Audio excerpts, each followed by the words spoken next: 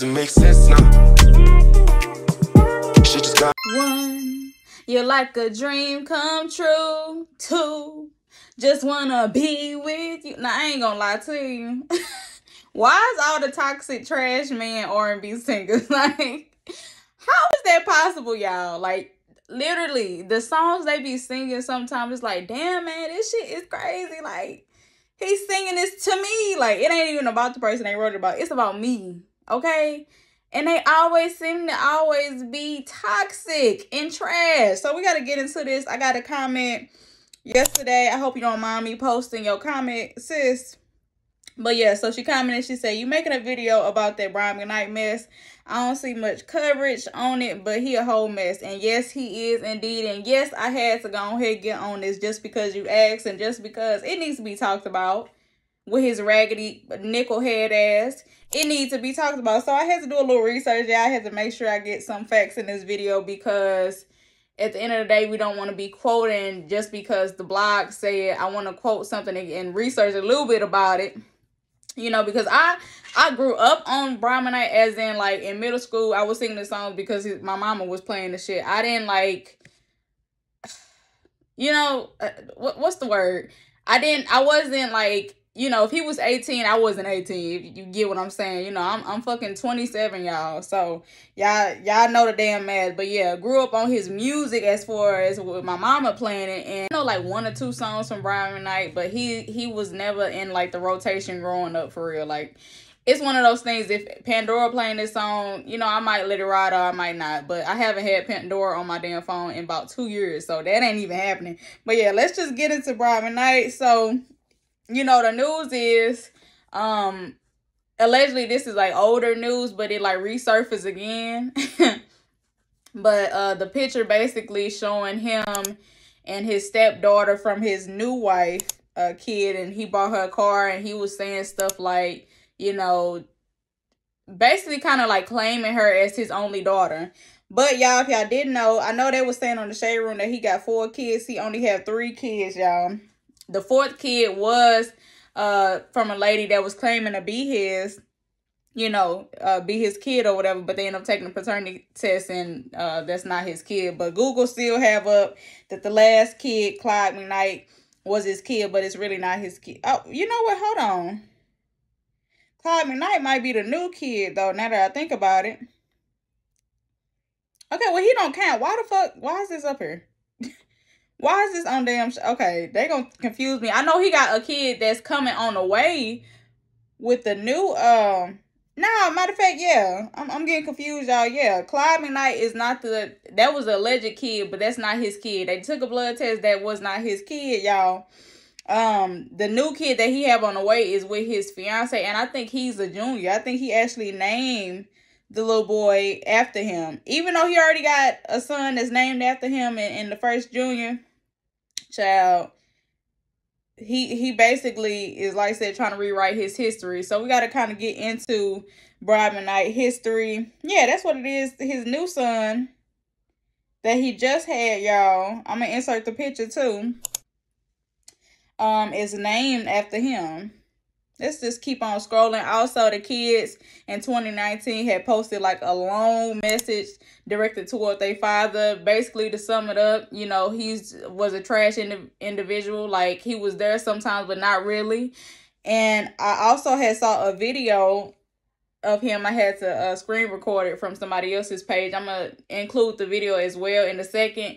But he was saying how he was paying child support and he was there for his kids, but he don't want to support grown children as being his reasoning behind it. And then he also was saying that his current wife right now was trying to help them get a job and was pressuring him to actually build a relationship with his kids. I'm traveling about 17 hours to Guam. I have a concert tonight, and I got off the plane to some of the most heinous craziness I've ever seen in my life. That my oldest son, Brian, would post that I'm abandoning my children.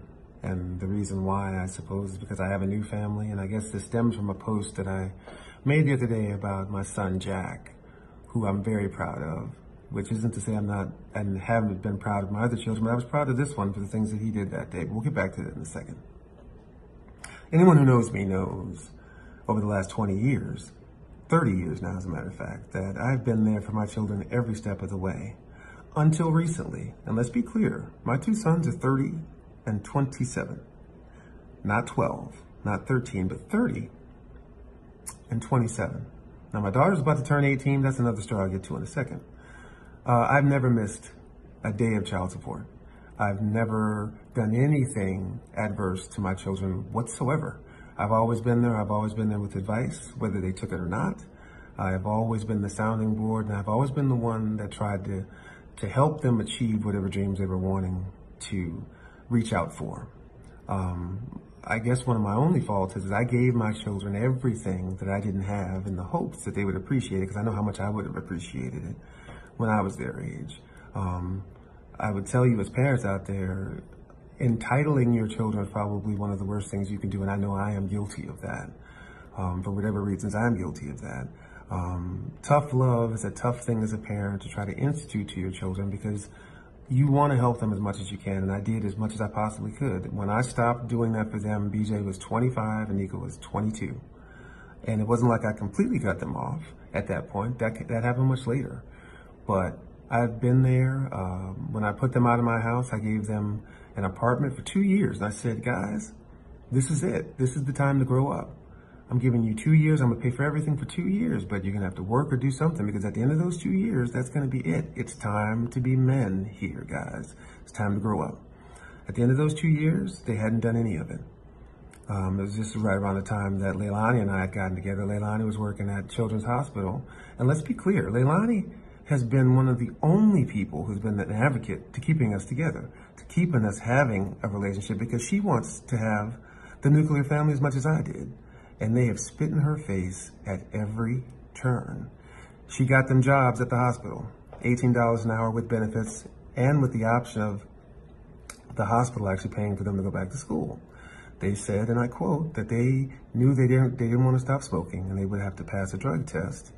And the day I had the doctors looking into it, Nico's on there, taking a big puff, which is fine. If you want to smoke, that's fine. I'm not saying that that's bad. If that's your choice, that's your choice. But what I'm telling you is that we have been advocates for them every step of the way. Now let's go to the part where we have been estranged. Again, we talk about abandonment. I'm not abandoning them. We are estranged, which happens more often than not in this particular situation. BJ broke into our home a few months ago, and he put X's on the eyes of our wedding photos.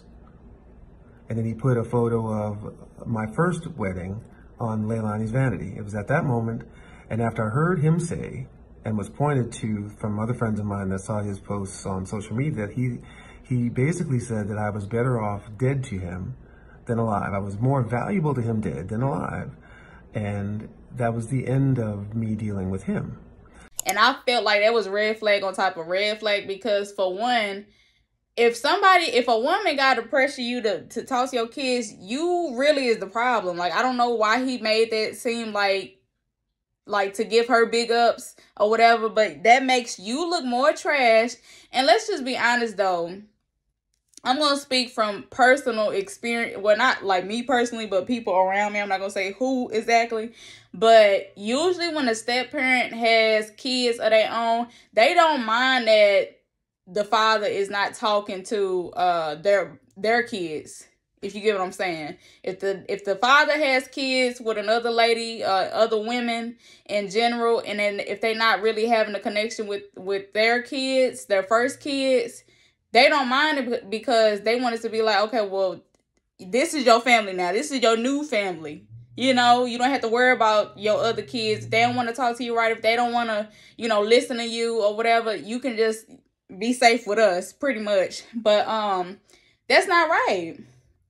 Mcknight know he not right for this. And he got a long line of shit that he did wrong. Like I said, I had to do a little research, y'all, because I wasn't in that era for real. I wasn't really in the Mcknight era. I didn't know he was married once with his high school sweetheart. That's where the first children came from, the two sets of boys. Not the two sets of boys. The first and the second boy came from. And while he was with his first wife, which they was together for like 13 years with his first wife, and he was cheating on her, and then he had an outside baby. So that was where the daughter came from, with Mcknight. But he was cheating on his first wife, and then he ended up getting engaged to another woman, and he ended up cheating on her, and ended up being with now the third wife. I mean, the third. Well, she's not the third wife, but she the second wife technically. But he was engaged before the third wife. Child, this is getting too. You know what? See, I ain't even need to do all this. I just needed to get my damn opinion. I'm over here trying to do this extra shit, trying to get the facts all in this video. I ain't even need to do all this. I'm about to get my opinion on this shit. Mcknight, no, he ain't right. Period. At the end of the day, this man was not right for what he did, for what he doing. He's doing stuff out of spite. You can go on his Instagram page. This man literally put all the names to his stepkids in his damn bio. As if Thompson, father of Julia, Jack, Kiko, and Brian, you know, which is the son that he just had with the one he married to now. The lady he married to now. Like, this is just so disrespectful. This is like, it was no need for you to do all that. And then to make it seem like, oh, this is the only kids that you have, because most people probably wouldn't know that Mcknight have kids, because how he moving, how he acting. You go on his page, you scroll down, all you gonna see is him, his wife, and his stepchildren all throughout it. You're not gonna see his kids at all on his page, y'all. Look at him. Look at him. Just changed his whole life, baby. He said, my past is my past.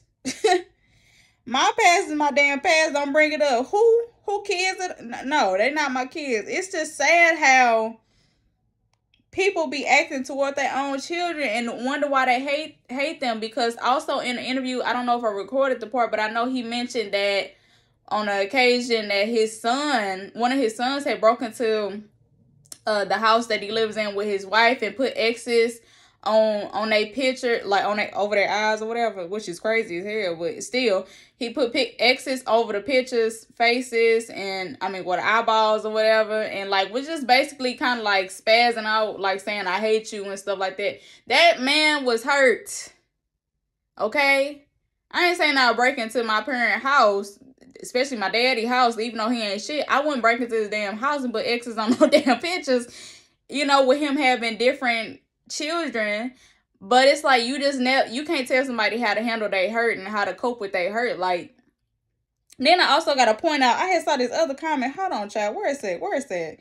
Yeah. So the video I was watching when it came to the interview with Mcknight, it's somebody that commented, and y'all know I love me a clown of the week, baby. I love me a clown of the week. So this was from somebody named Daniel Gerber. He told me some, best thing my dad did for me was cut me off.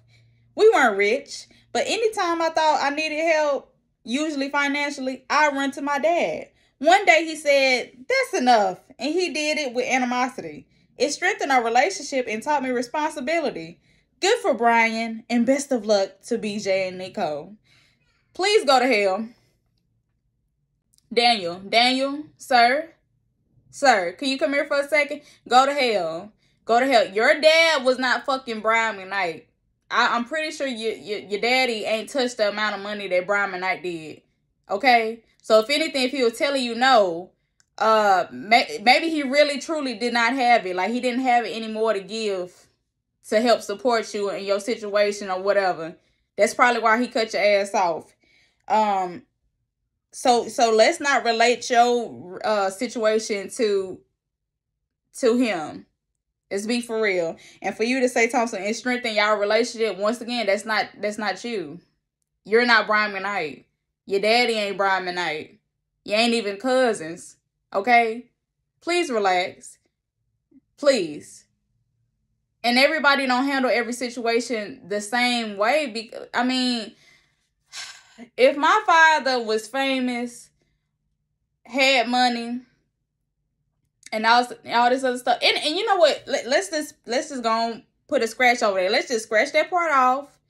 When you have a child, when you bring children into this life, I feel like it should not be an expiration date on how long you can help them out. If you have it to give it. we all grow up one day. Like, we didn't ask to be here. Let's just be honest. Because at the end of the day, the children should not be punished because the adult, you know, brought them in this life. Like, times is hard, y'all. Let's be for real. Baby, I used to be able to go in Walmart with $100 and get a couple of groceries, like a good amount of grocery. Now all of a sudden, baby, it's like I only got goddamn 2 packs of chicken and 5 noodles. 5 noodle boxes. Can't even get fruit with it. Can't even get a little soda on the side with it. Like, times have changed. So, like I said, if you have the money as a parent, you should be able to support your kids and at least help them. Like, I understand he was saying in the interview or whatever. Well, not really an interview. He's kind of like talking, recording, and like sending it out or whatever. But in that little clip, he over here was saying about the wife trying to get them a job and they couldn't stop smoking. Okay, they probably was kids. Look, listen.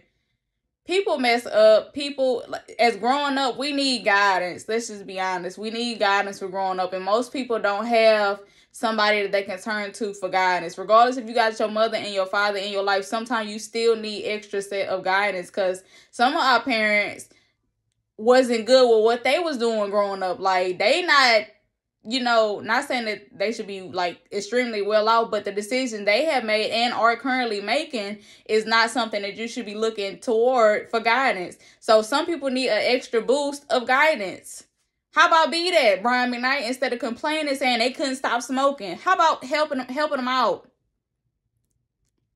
Being that light in their life to help them. But no, you rather sit here and have kids, well, have one kid with this lady, but then claim her kids, which is nothing wrong with claiming somebody else's kids, but also claim your own biological kids. Let's be serious. It's dusty behavior. It's trifling. It's sad as hell. He needs to be talked about. But then again, I feel like another reason why a lot of people probably not talking about Brian Mcknight is because he haven't really been mainstream in the last couple of years. I can't remember the last song I heard from him, or last little snippet of anything, it was some song that sound freaky as hell. I'm gonna see if I can find it, y'all. But that's the last time I heard something from Brian Mcknight. Other than that, he not really mainstream, but still at the end of the day, he one of the people that was well talked about, was on not reality shows, was on sitcoms, on all the damn black sitcoms back in the day.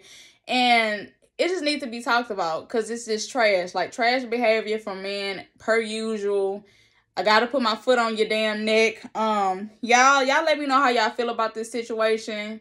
Do you feel like this wasn't even worth it wasn't even worth putting energy into? Like, how y'all feel about it? How y'all feel about Brian Mcknight? Do you still listen to Brian Mcknight music? And what's the song? Because I want to see if you lying or not. What's the most recent song you listened to from Brian Mcknight? But yeah, y'all. Yeah. I just had to go off the dome, child. I don't be writing no notes for this, y'all. So sometimes if it sounds like I'm stuttering or I sound goofy as hell, just know it's because I'm kind of going off what I'm thinking at the moment. But yeah, y'all make sure y'all like, subscribe, and comment, and I will be coming back with more content on this channel. A little bit of the track. This is what I say. Let me show you how your pussy works. Since you didn't bring it to me first, I have lots of things to show you. If you're ready to learn, let me show you how your pussy works. Bet you didn't know that it could squirt. I have lots of things to show you. If you're ready to learn. That's what I'm talking about. So let me give you a little bit of the track.